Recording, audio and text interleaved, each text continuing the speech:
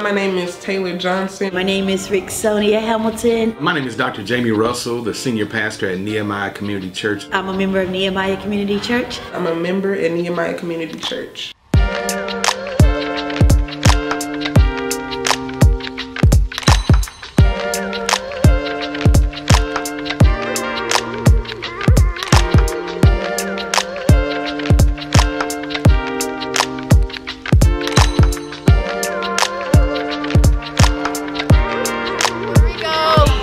Puerto Rico, ¿cómo está?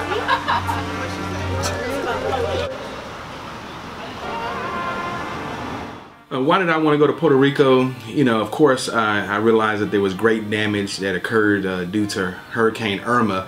And so there was an opportunity through Lot Carey, which is the largest African-American mission organization in the country. And so I hooked up with that organization, and they opened up some doors to where we could go to Puerto Rico and serve. And so we wanted to go, of course, to serve the people, to give a helping hand, but most of all to be the hands and feet of Jesus. My expectations for Puerto Rico weren't as big as I thought, because I was going based on the news at that time, the hurricane that happened, and just the stories that were out. So I knew it was a disaster, but I didn't know like the full impact, especially because you're not there, so you're not seeing the people, what they're going through like firsthand in person. That was something that I wasn't expecting at first. And so yeah, I was just expecting to come, help, work, serve, and just be a helping hand to people.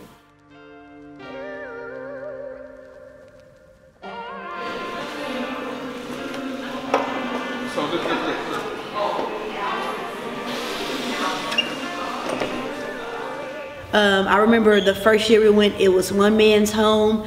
I think he was living, I couldn't really remember, but he was living in one portion of the house, which was outside.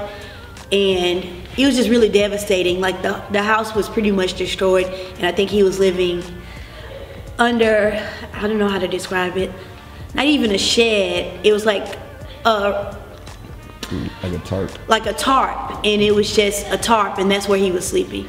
The devastation was in depth. I know we went to a few houses where some people didn't have roofs. Some of the people couldn't get help because even though they lived there for 40 years, they didn't have the paperwork in their name. And so when FEMA came in, they weren't able to give them any money to fix roof or do the structures around the houses. But you know, the first year we went, it was extensive. Then of course, you know, the second year we went, we could see a lot of progress take place. And so this would be our third year going to help. Now that they had an earthquake, I'm pretty sure there's some additional damage that we'll have to fix.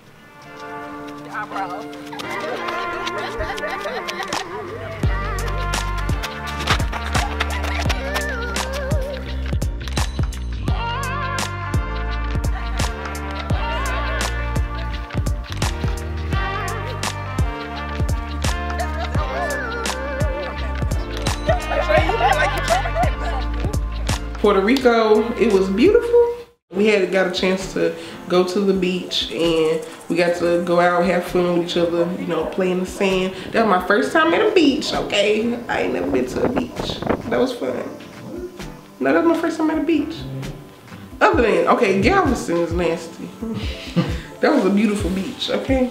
The city is very beautiful. I love the mountains, I love the beaches, I love the water.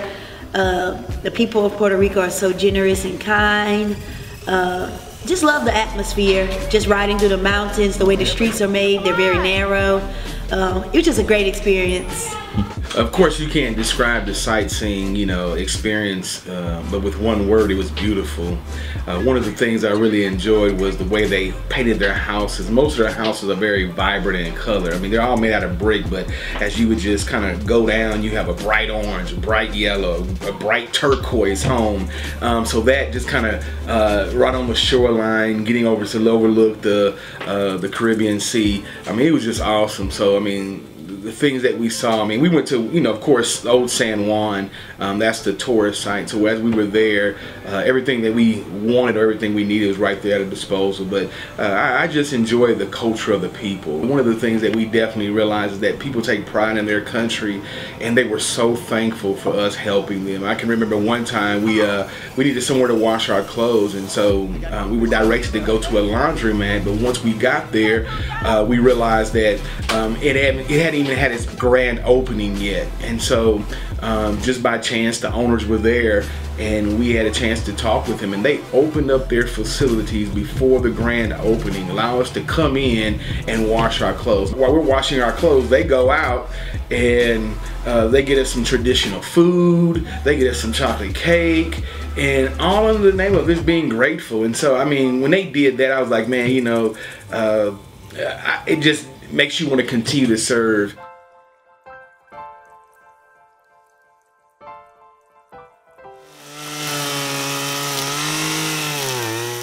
The first year we went, we did a lot of work at the church. So we did a lot of yard work. We were outside a lot. We did a lot of raking leaves, cutting down trees, mowing the lawn. I got a chance to like mop and get a chance to fellowship a little bit with Erica. I got a chance to, my first time using a weed whacker. Very fun. We went to an orphanage where, you know, it was all young man's orphanage, maybe about 20, 30 young men, ranging from the ages of maybe 4 through 16. And so we went there, we put on a vacation Bible school, just a one-day opportunity to talk to these young people. So what did Christ show you about yourself when it came to your service? Or just in general?